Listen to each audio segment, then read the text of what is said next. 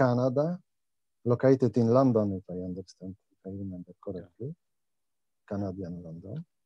And the title is Mystery of Curvature in Noncommutative Geometry, which I think is slightly different from this one which was announced, but I think it's okay.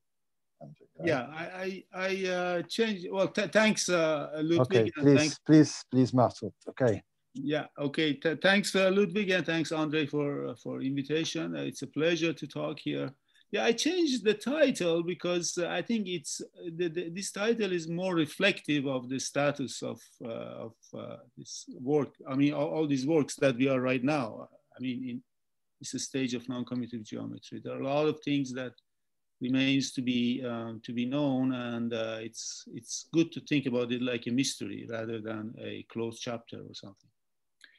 Okay, so let's see if I can move. Okay, so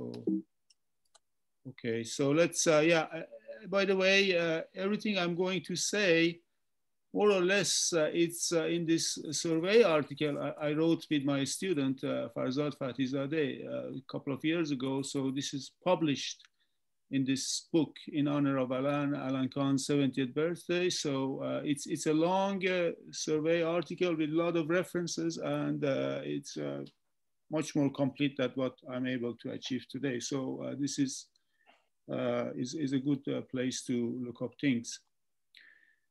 Okay, now, as I said, I want to take a kind of broader point of view about the status of curvature in non-commutative geometry. And I noticed that the state that we are in is, to some extent, actually is comparable with the state that people were in 19th century.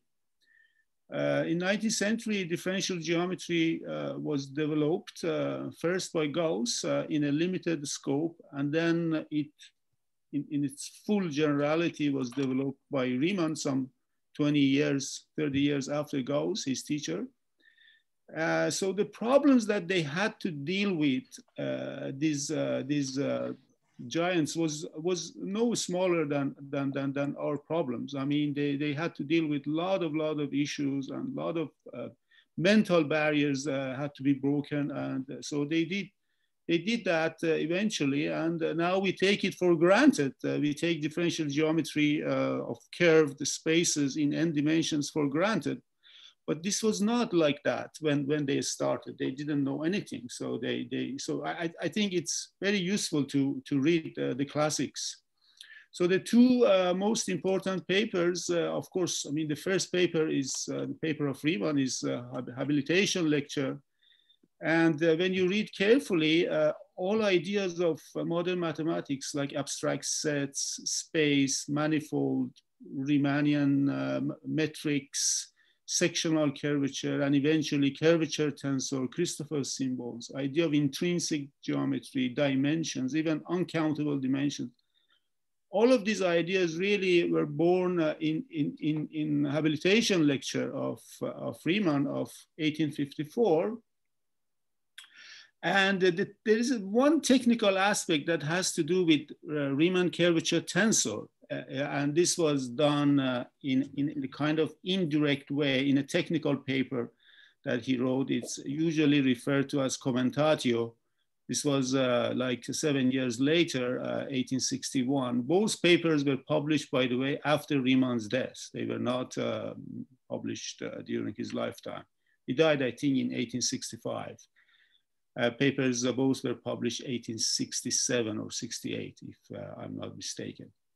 So the second paper is about partial differential equations, really. Is a heat conduction. There was a prize competition set by French Academy, and indirectly there is an expression for curvature tensor in full generality in that paper. So that's the kind of source, but Riemann was, of course, on the shoulders of Gauss. And as you know, I mean, Gauss wrote this famous text, General Investigations on Closed Surfaces, on surfaces, 1828. So in the paper, he introduced some very important ideas that are still with us. These ideas are still with us. So for example, the Gauss map, this is kind of grandfather of chain wave theory. he maps the tangent bundle into the tangent bundle of the sphere. And then he proves an amazing theorem, Theorema egregium, which shows that the curvature, which was originally defined extrinsically by him for the first time, the Gauss curvature, is actually intrinsic. It can be defined explicitly and only in terms of the curvature tensor. And then he also proved a local Gauss-Bonnet theorem, which shows that the angular defect of any geodesic triangle, the difference between sums of angles and pi, is this thing that in Latin is called curvatura integra, total integral of the curvature, or total curvature, over the triangle. Importantly, also, he proved in another paper earlier a result which amounts to local uniformization theorem. Basically, it says that any two-dimensional Riemannian metric is locally conformally flat. Although, I mean, in his paper, he had to assume, because his method was limited to that case, he had to assume that the coefficients of the metric are analytic functions. But amazingly, he used complex analysis to prove this local uniformization. And all these issues are amazingly with us today. I mean, we are kind of groping to understand versions of this in non-commutative geometry, and we are gradually understanding. So I find it very, very interesting to make the comparison with the classics. So the sectional curvature, for example, in original paper of Riemann is defined by curvature tensor is not given in general form. I mean, it is, you go to a special coordinate system, which is essentially unique. You write the metric in that system, and then you introduce, Riemann did, CIJKLs, or second derivatives of metric coefficients in that coordinate system. And he realizes that this is an important quantity, 4-index quantity. And this is, this captures sectional curvature, which was originally defined in a different way by him, and then vice versa, sectional curvature also determines this. And so these are kind of blueprints that was set by Riemann. And then to kind of develop these ideas, people had to develop tensor analysis. There's no mention of tensor analysis in Riemann's work, of course, but somehow implicitly it is there. But then it took some people, like some great geometers like Ricci, Levi-Civita, and the Italian school had to develop tensor analysis under the name of absolute differential calculus. This came about before 1900, and eventually there was a decisive text, a book that's still readable today, and you can just learn tensor analysis if you care from this text, 1900 text of Ricci and Levi-Civita. And then there was a Ricci curvature, because Riemann only defined the full curvature tensor, or full curvature. That came about 1904, which was eventually had to play a very, very important role in development of general relativity by Einstein. So these are just results of pure mathematics, pure thinking about issues, deep philosophical thinkings, and this eventually was related to physics. But the relation to physics was already in the minds of Riemann and the greats like Helmholtz, I would say Klein and Gauss for sure. They had these relations. I mean, the original question was, what is the nature of geometry of space? Is Euclidean geometry, there's a typo there, sorry. Is Euclidean geometry really, as Kant, as Immanuel Kant taught, is really a kind of a priori knowledge like logic, or is it something that has to be understood by experiment? This was not an easy question to tackle at all. I mean, this was just a very deep philosophical question. And Riemann really showed the way. He argued that in his lecture, he argued that actually the the decisive thing to decide about the nature of a space, geometry of space, is not infinitely large distances. That has to do maybe with topology. But the actual thing, because this idea of, you know, light rays and solid bodies, I mean, about if the space is homogeneous or not, these things loses its pertinence in infinitely small kind of distances, in very small distances. And what you have to look for is the nature of forces that combines, that puts together the elements of the space. So he explicitly says that this sort of kind of elementary particles approach to a space-time, the current things, already goes back to this work of Riemann. Of course, he didn't have elementary particle picture, but he was very conscientious about that. He said that Newton set the stage, but maybe Newton's thing is not enough, and we have to see what the experiment tells us.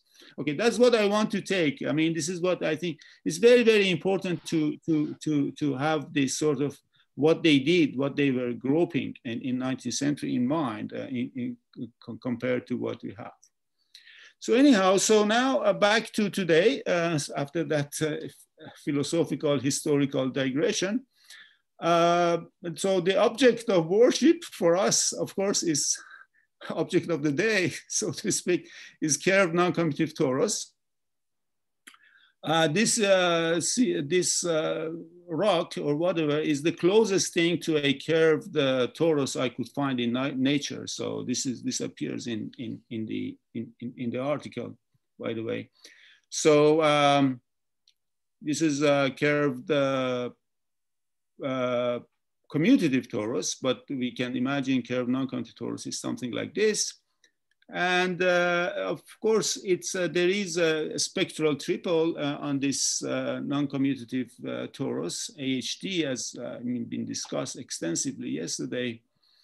So the question is, if you have this idea of metric Dirac operator, how can you define curvature?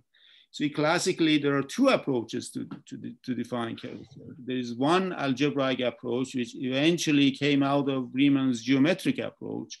It was made completely algebraic, like a machine, thanks to the Italian school of tensor analysis. It became completely algebraic. And then under the influence of spectral geometry, eventually an analytic approach was also achieved. This was the heat trace expansion and heat kernel expansions, these things. And amazingly, the two approaches give you the same result as far as the scalar curvature goes and as far as Ricci curvature goes. But the full Riemann curvature tensor, I'm not sure we can reach it through spectral methods. And that's one of the mysteries that right now we have to deal with. I mean, is there any analog of Riemann curvature, full curvature tensor in non-commutative geometry or not? If you want to think about the problem, I think that's a very interesting problem. Maybe there isn't, maybe there shouldn't be. I mean, we don't know. That's a mystery. Okay, now about curvature. So there is a disambiguation I should make. Already in 1980, 81, Alain had this paper, this foundational paper, the compte rendu note, as you know, 5-6 pages, and he set the foundations for a non-commutative curvature in that paper. So that works. It's algebraic. It works in the non-commutative setting to a large extent. Of course, we cannot define Chern classes, but Chern characters and a lot of things works. And this is a beginning of a line of investigations that's still very active today. That's the algebraic approach to connection and curvature and these things. It's been really flourished over time, but then the relation between this analytic approach and this algebraic approach, again, is another mystery that we don't know. Even a scalar curvature you define by using these algebraic methods, and scalar curvature that Alain defined and we defined using analytic methods, is there any relation between the two? It's not known. Most probably there isn't any relation, but this is again very strange because classically they are related. They are the same. Okay, so this was discussed also yesterday. The Laplace type operators we consider. These are, well, the leading part is completely defined by the metric. It's a scalar. There's nothing strange about the leading part, and there is lower order terms.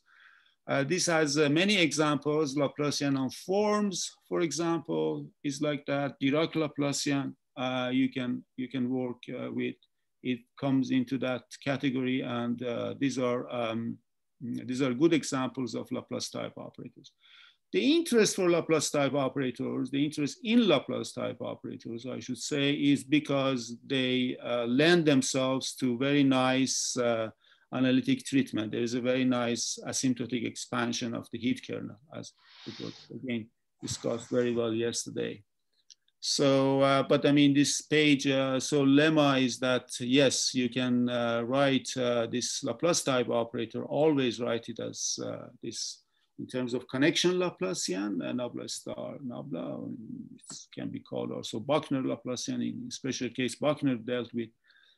And there is this endomorphism part E, which you can derive it from the Laplace operator through this recipe. So there's a unique decomposition like that. And once you have this E, once you have this connection Laplacian, you can read of the formulas of Gilkey and others. So for the Dirac operator, a special case of the Dirac operator, the E is really just scalar curvature operator. So it's a scalar curvature. That's well known, one of these Nishnerovich classic formulas. So heat kernel asymptotics again. So the operator, the heat operator for such operators, such as P's, is a smoothing operator with a smooth kernel. And there is an asymptotic expansion. Indeed, it is an asymptotic expansion only. I mean, the right-hand side doesn't have to be convergent for any T, but still extremely useful thing because it's asymptotic expansions of. When they are useful, they are far more useful than Taylor expansions. And these coefficients AIs that appear there, now my notation is I use A0, A1, A2. Sometimes the double index notation is used twice of this thing. So there's some confusion here, I'm sorry. But these coefficients are being calculated starting with, I believe, McKean and Singer. They calculated for the Laplacian the first two terms. They got a scalar curvature and things. And then in general, Gilkey has gone up to 6 terms, I believe, or maybe 8, I'm not sure. In special cases, people can go much higher. But they lose their meaning really when you go much higher. I mean, so the first term is very important Weil term. It's easy, but it's extremely important because it gives you Weil asymptotics of eigenvalues using Tauberian theorems. The second term is the scalar curvature essentially, and then there is this E. Starting from fourth term, it gets complicated, but it's still within reach. But then you see this A6, for example. Now I'm using different notations here, but I mean, it doesn't matter because I'm not using it.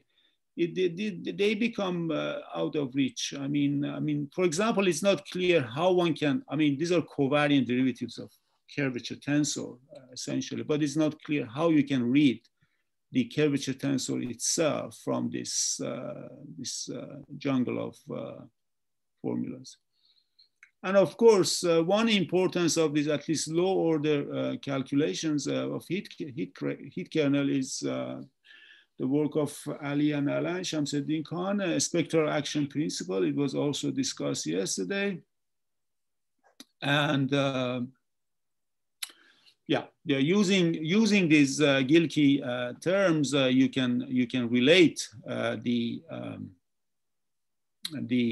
spectral action to basic actions of classical physics and also quantum physics, Einstein-Hilbert action, Yang-Mills action. These are all can be obtained from that. So now how in reality, how we can approach, for example, a scalar curvature? Well, one approach is to form the scalar, to form, for example, the spectral zeta function, where lambda i's are non-zero eigenvalues of the Laplacian, scalar Laplacian of functions. You form this. This is always thanks to basic estimates. This is a holomorphic function on real part of S bigger than dimension over 2. And it can be meromorphically extended. The location of poles, or possible location of poles, is completely known. You can write where they should be. The top pole is always a pole m over 2, and yeah, so depending on dimension being even or odd, there is some structure in the poles, but 0 because we are dealing with closed manifolds and there are no corners, singularities, anything. 0 is always a regular point. So yes, one can in fact look at the values of the function at 0, value of the derivative of the zeta function at 0, and residues of the zeta function. And they involve geometric informations. For example, the two cases that are interesting, have been interesting for us from beginning is residue at subleading pole that captures a scalar curvature. So my notation for a scalar curvature is now S of X through this functional that's defined on, for any F. This result holds for any smooth F on this localized zeta function, so to speak.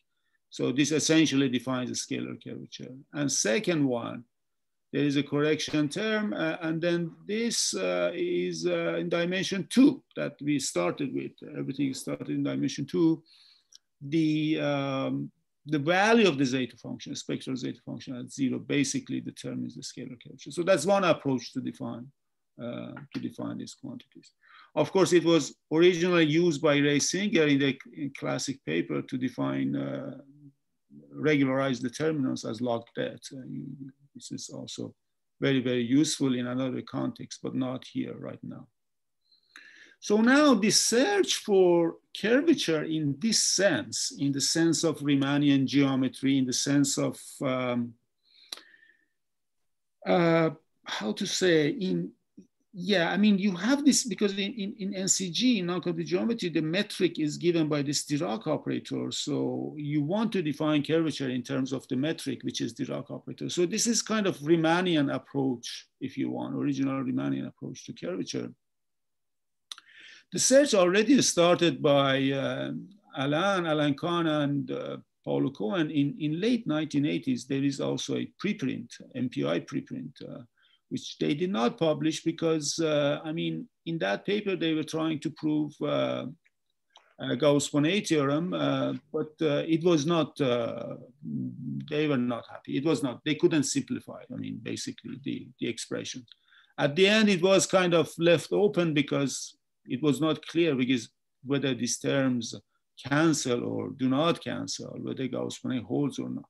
So this was already a mystery that had to be faced by Alan, and then eventually he came along and finished the job. So let me explain. So of course, non-commutative torus I don't have to define for this audience. You know, and these basic derivations and basic trace, just standard. I just defined the notation for you here.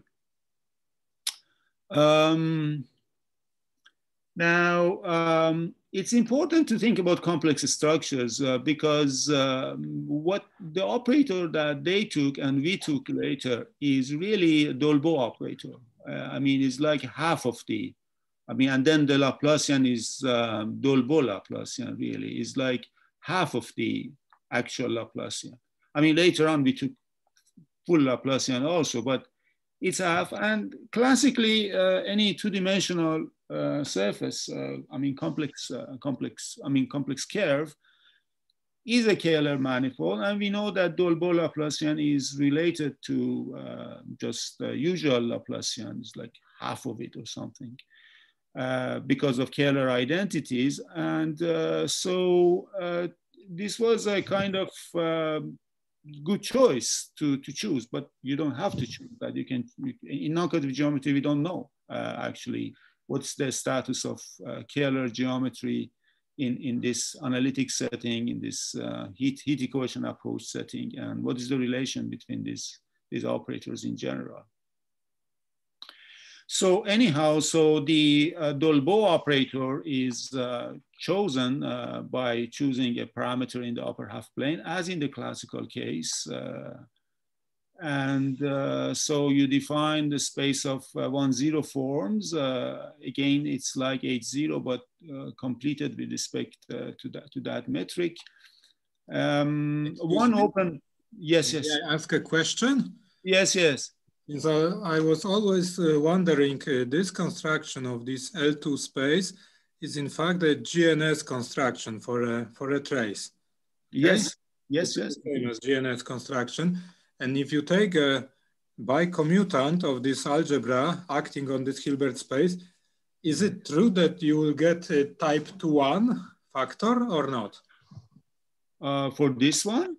Yes, for me it's not clear, since, okay, this scalar product is given in terms of trace, but in the von Neumann setting, you require your trace to be normal. So I don't know whether there are some problems with extension of this. No, but I mean, that's right. But we are not looking at the von Neumann completions. We are always at the level of smooth, dense subalgebras of this. Yes. I know that we are not interested in, but nevertheless, I always find it not clear. Oh. It is known or? Oh. Yeah. I mean, as a general question, I don't know the answer. Yeah, I mean, I don't know. Okay. Yeah, but it's not doesn't have any bearing on this right now. But as a general question, yeah, it's interesting to know, yes. Yes, but you agree that this is not clear that we will get type 2-1, yes?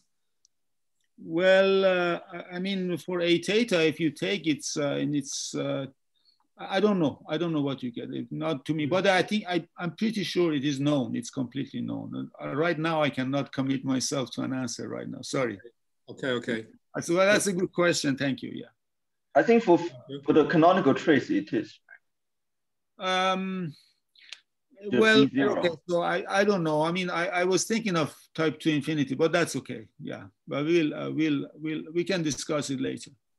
So now the flat Laplacian, of course, if you don't do anything, if you don't introduce any conformal structure, you always have this flat Laplacian. I mean, conformal perturbation, genuine conformal perturbations of the metric, of course, have flat Laplacian. So the flat Dolbeau Laplacian, I should say, is this operator del star. You can compute del star, turns out to be indeed delta 1 plus tau bar delta 2. And this flat Dolbeau is this operator which you see here. So tau is this uniformization parameter in the upper half plane. Again, another thing we don't know if uniformization theorem, even local uniformization theorem, is in what sense it's true in noncommutative geometry for surfaces. Interesting question, is open. So then the idea that was introduced by— sorry, Masoud, yeah, sorry. Could you repeat what you have just said? About uniformization? Yes, I mean, this, you know, I mentioned this result of Gauss. He showed that any Riemannian, two-dimensional Riemannian metric is actually, I mean, is conformally equivalent to I mean, there's a coordinate system. In that coordinate, it becomes like e to the h dx squared plus dy squared. Okay, or I mean, if you introduce this tau, I mean, basically there is this e to the h, this term over there, this flat Laplacian. But what is the analog of this in our case? Because I mean, we took an operator. So let me show you here. We took, Alain took this operator. I mean, and then we are working with it. This is good. but how do we know this is the most general case? I mean, would be good to know something along those lines. You know, I mean. Okay, I get the point. Yeah, good. Yeah. For example, what are all possible complex structures even on the non-commutative two torus? I mean, this is interesting. Or even on a sphere, that's also interesting. Anyhow, so this conformal perturbations of the metric, it was introduced. It's a natural thing to do. You just change your trace to a non-tracial state by introducing this conformal parameter. It is a KMS state. The modular group is sigma t. It's a trivial modular group, is by inner conjugations like this. And the modular automorphism now for notations is important, is capital delta, unfortunately, but that's what it is. It's just conjugation by e to the h. There's no complex parameter, of course, in this case. So that's so the spectral triple that was introduced in the original paper is, I can write it like this. The D is, this odd operator is del phi, and del phi star is really the adjoint. I mean, this del phi star is the adjoint that you don't have any choice. You have to compute the adjoint of del phi. Once you change the metric on H, on the domain Hilbert space H phi, you don't change the metric on H10, but we change the metric on H phi. So the adjoint has to be computed according to that new metric. And then the full perturbed Laplacian is this operator that obviously you get. Okay, so then the question is now the thing is cast. You see that, so we have to deal with the beast now. So the question is, can you show, for example, that zeta 0 plus 1 is actually 0 or not, as it's dictated by this by the scalar curvature formula. The Gauss-Bonnet for non-commutative torus in this case, really it means that for any conformal perturbation of the metric, this quantity is always 0. The quantity comes out to be, in the original paper, came out to be the sum of two terms. But when we looked at the question for general tau, just immediately after, there were like four terms, and it had to be a cancellation. So the cancellation eventually was proved by Kahn and Tretkov in 2009. So I was very lucky. Alan explained this problem to me, and I immediately thought, okay, so there is something we can do perhaps after. I mean, I left Oberwolfach. I thought something we can do because there is this general complex parameter, and when you look at the general case, some new things appear, and it worked. So it was a really piece of luck and a lot of help from Alan, of course. So, so this was set. Then this was settled like that. So this is a good indication that I mean, these operators are extremely difficult to deal with. I mean, there are a lot of tricks. I mean, this is a kind of anti-unitary equivalence between this operator is kind of very, very difficult operator, the original one, but this one is anti-unitary equivalent to this is K. The K is this e to the h operator, and this is flat Dolbeau. And so the spectral analysis of the right-hand side is much more, I would say is easier, but I mean, the computations are not easy anyhow. So, so that's what it had to be done. And certainly without computers, I mean, there was almost no hope of, for both cases, almost no hope of getting it done. I mean, it's very, very important to also check the results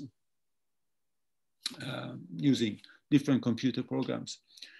So then the search, the natural search was to look for scalar curvature for the first time in, so the scalar curvature Again, you can just say it is given in this picture. I'm using zeta function, spectral zeta function picture, but you can also use it by Mellin transform. You can cast it in the language of coefficients of heat kernels, as been discussed.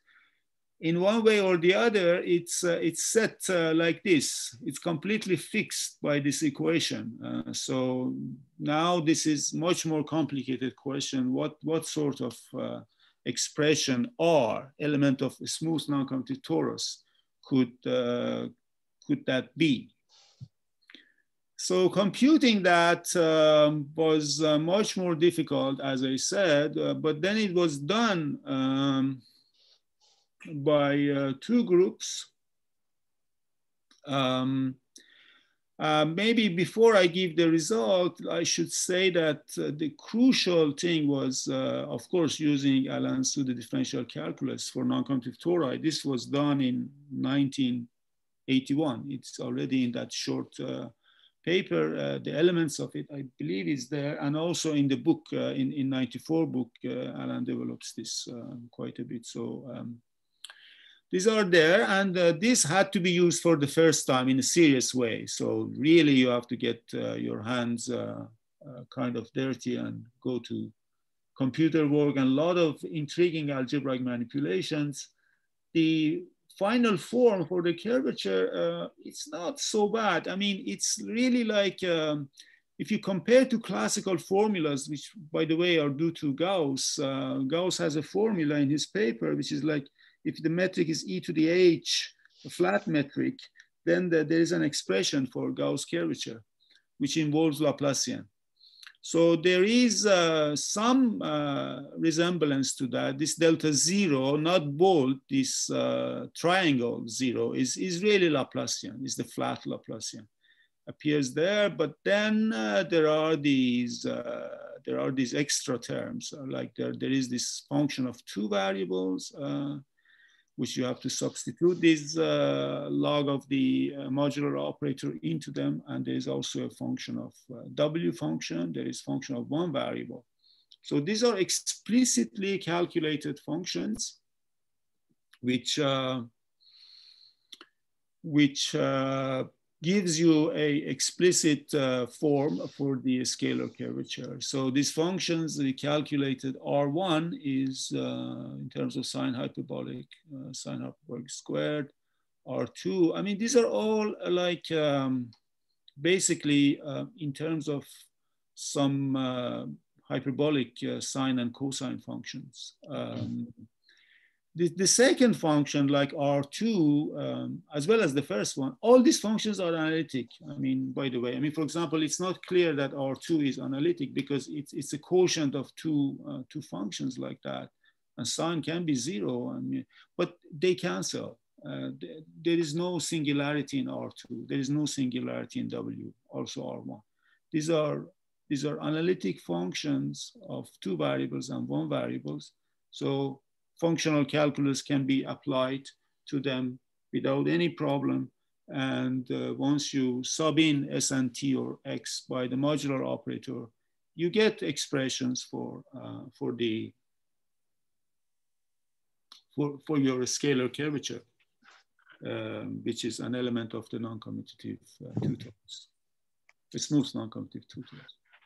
Then we looked at, of course, a lot of things, you know, then it's kind of the doors open and you can try different things.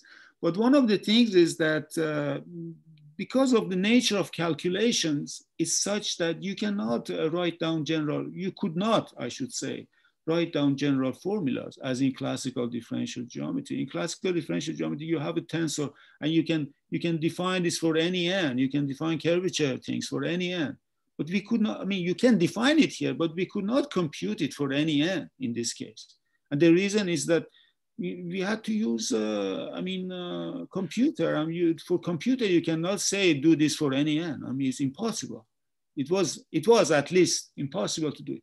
So a case-by-case analysis was very, very important. And so we looked at the 3 torus, 4 torus, And in these works, always with respect to conformal perturbations.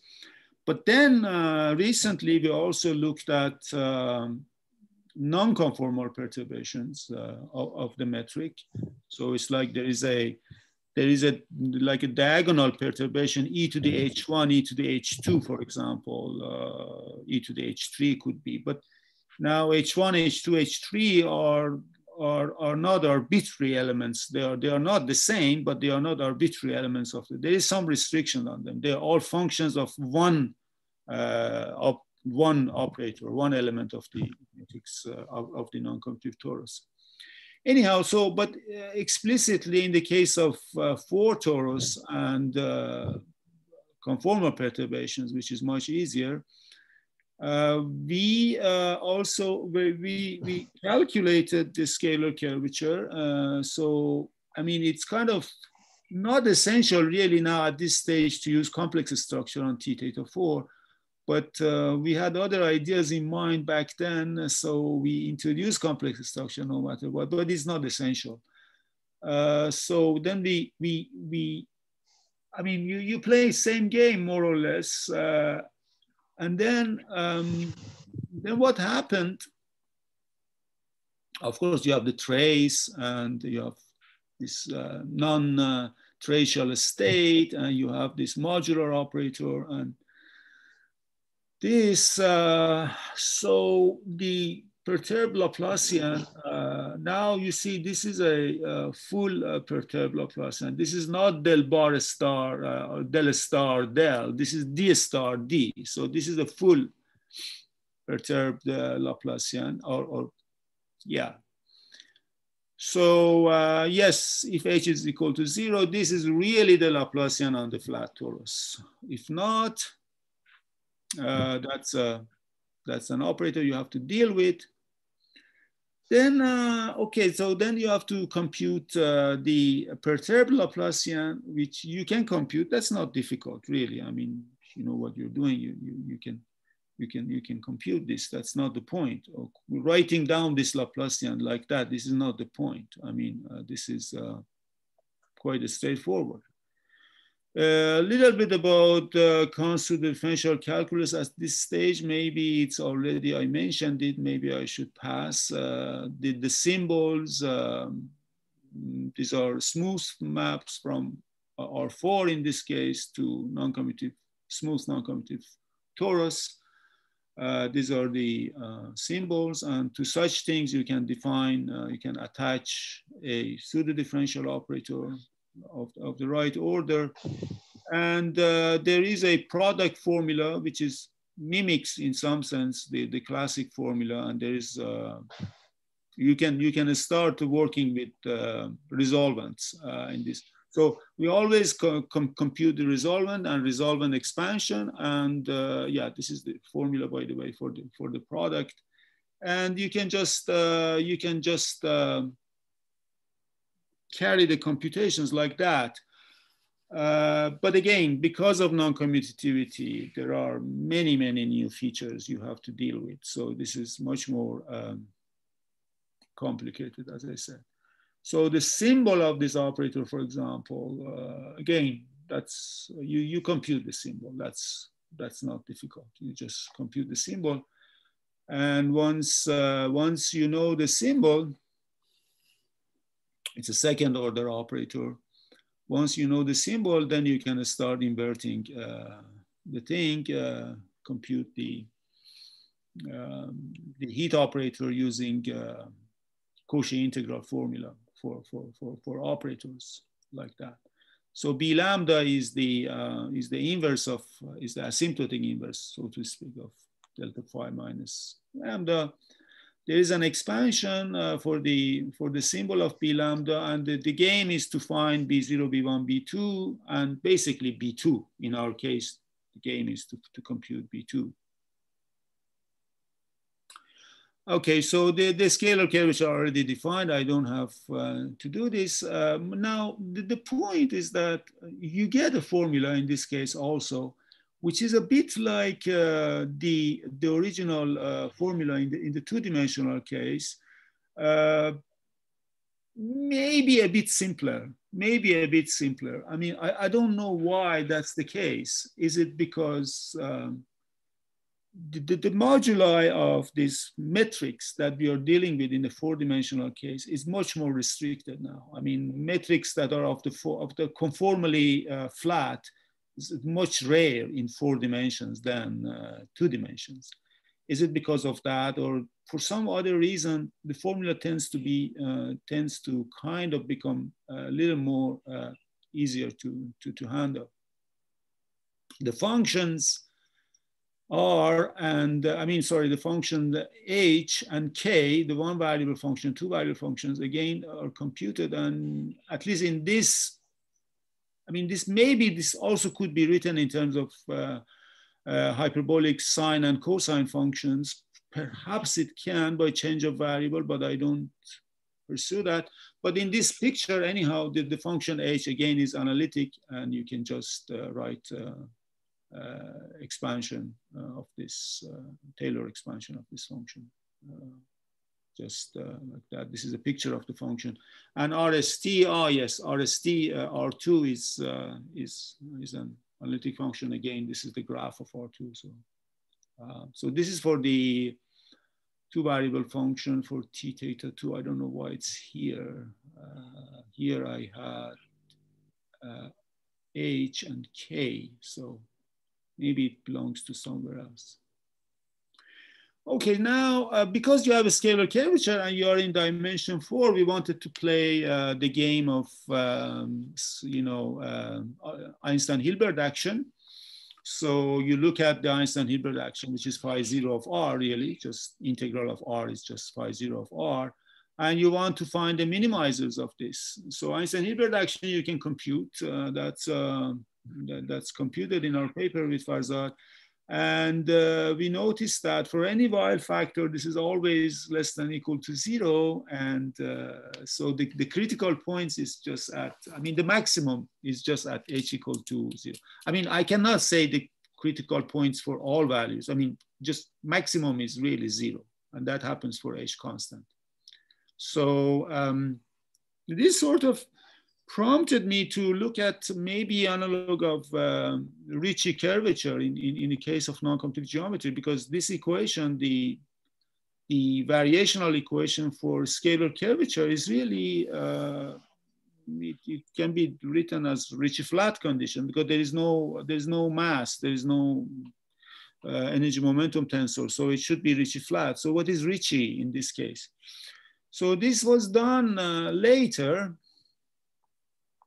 The analog of Ricci in this spectral picture.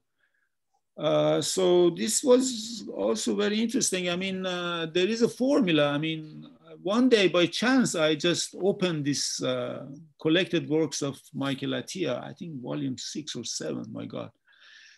Something like that. And then I opened this page and there was this formula. Just Atiyah writes Hodge minus Buckner is equal to Ricci. And then he does it, I think, for something else. I'm not sure exactly what, right? I don't remember. But then I thought that, okay, this could be very useful for to define maybe Ricci in our sense, because left-hand side, we can make sense of it spectrally. It turned out in the paper with Asghar that this can be done indeed, and Asghar had already started thinking about it himself. So it was a very lucky situation. So in this case, what you have to do, oh, this is an awkward notation, sorry, L2 of, this is really L2 on forms. So this is really Laplacian on forms. So just on one forms, that's all I need. You can look at Laplacian on one forms.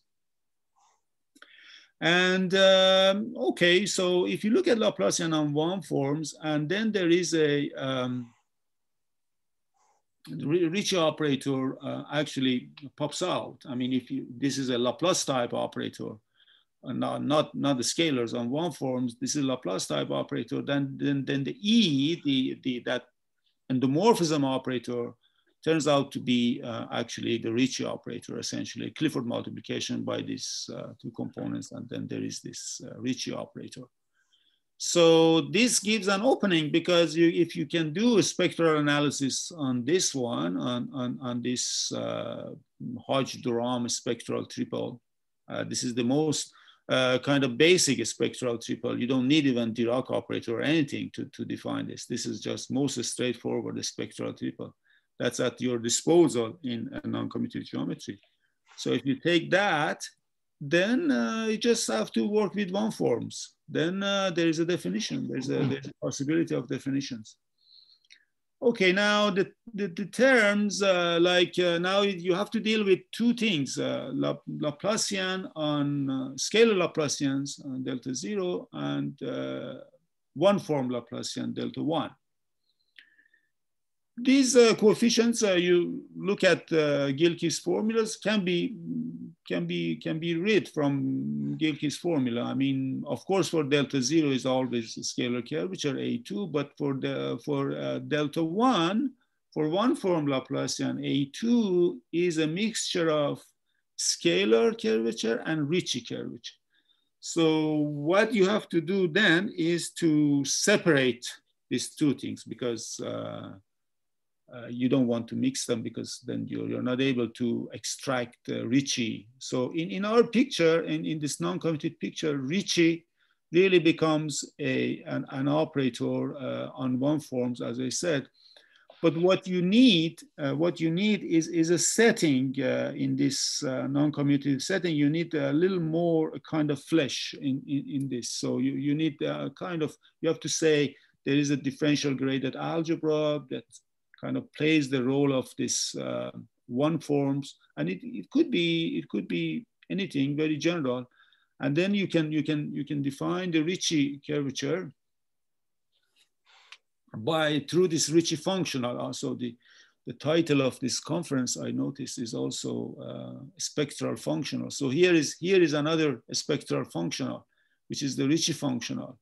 So this for an endomorphism of the it's convenient to work with cotangent bundle instead of tangent bundle, one forms. For an endomorphism of this cotangent bundle, a smooth section, the Ricci functional is defined like that. It's defined by taking a two term of Laplacian on scalar Laplacians or Laplacian on one forms.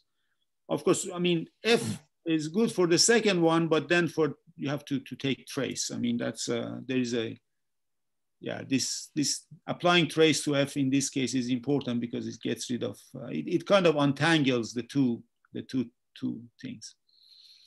And then the localized version of this spectral zeta function, as usual, you can define it. You have to subtract the zero modes. You subtract it, and then the Ricci functional came out to be. It's expressible in terms of residues in dimension bigger than 2, and in dimension 2, it's in terms of values. And you have to subtract or add the contributions from zero modes on scalars and one forms. So, excuse me, could you repeat what is Q here? Oh, Q is the projection into zero modes. Okay. Yeah, you have to subtract that, otherwise, yeah, I mean, it's like the case of two torus, original case. So again, we played this game for non-commutative two torus first, and then we did it for non-commutative three torus just to see what happens.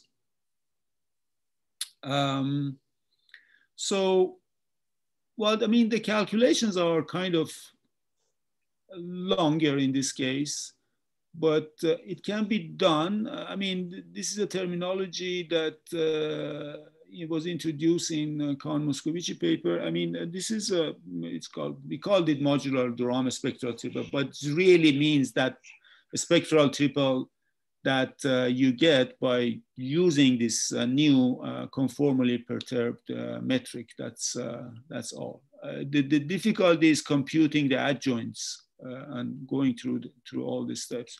So I don't want to spend more time in this. But then indeed with Asker and Roman, the computation was done.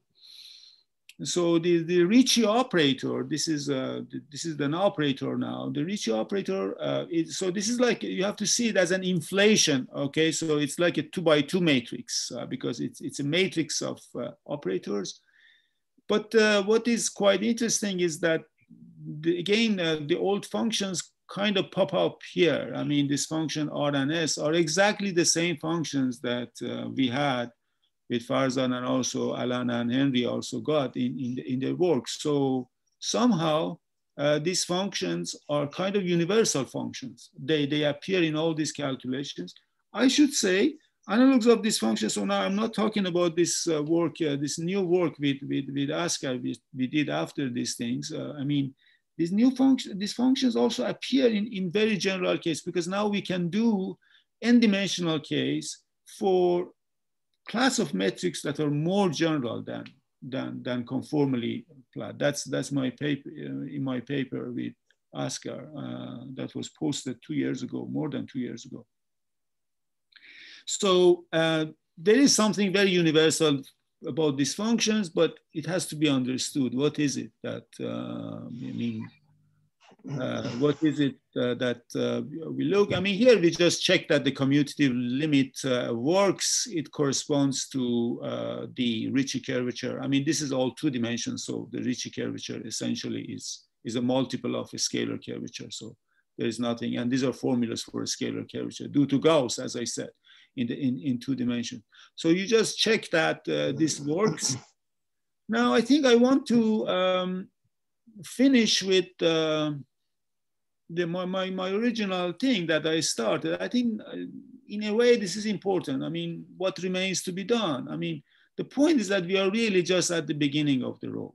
I mean, what we need to do is to find, I mean, for example, what is the full, as I said before, what is the full Riemann curvature tensor? Does it make sense to search for that or not? It's not known. What is Weil curvature in noncommutative geometry? Higher dimensional Gauss-Bonnet theorem, for example. You see the Gauss-Bonnet density in 4 dimensions, we don't have any analog of that. That's also related to lack of full curvature tensor in this case, but maybe there is another formulation. It could be useful. What is uniformization theorem? These things I discussed. So we need more examples, much more examples, many more examples, and more concepts at the same time. Also, the formalism is really just for integral dimensions, spectral triples with integer, metric dimension. I mean, absolutely, as you know, of course. But what about fractals? People in fractal theory, they have analogs of curvature for fractals. And they have analogs of like synthetic curvatures, Ricci curvature, for example. There's this whole humongous book by Villani, which discusses these things in the context of, transport theory and optimal transport, and yeah. So, and we should also think of what people do in like arithmetic differential geometry. They define curvature for these sort of very, very general, very discrete, finite arithmetic objects over finite fields, or varieties over finite fields, these sort of things. The whole differential geometry, they extend, or they try to extend.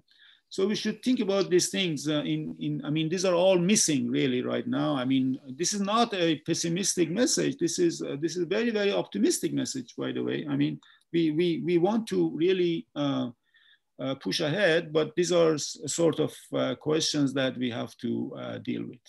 So thank you very much. I stop here now. Thank you very much, Masoud. Perfect in time. However, we don't have much time.